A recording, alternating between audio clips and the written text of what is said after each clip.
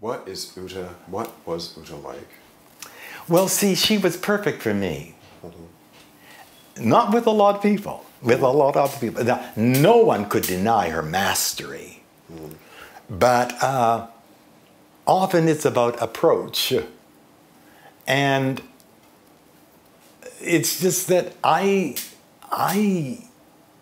hook in very easily with people like her, because I had met them in the other side, in these activist side.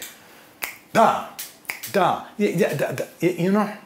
She's very sort of harsh, hard, straightforward. Yeah. Yeah. Because a lot of it dealt with common sense. Right. Like, what were some of the things that she said that really struck with you? Well, You let me see.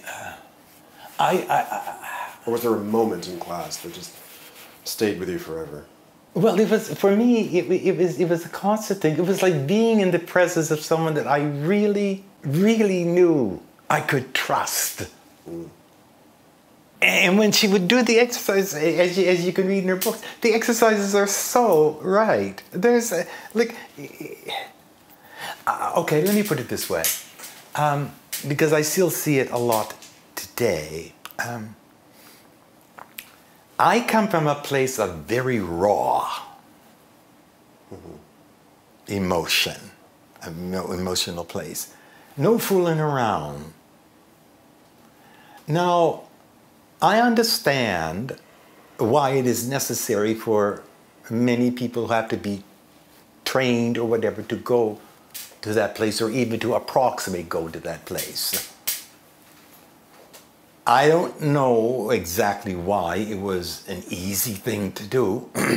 I'm sure it all has to do with just the regular development, that thing that, well, certainly is a Scotian thing where I come from.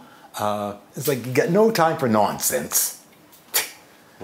Like, if you're going to end up doing that, why not do that in the first place?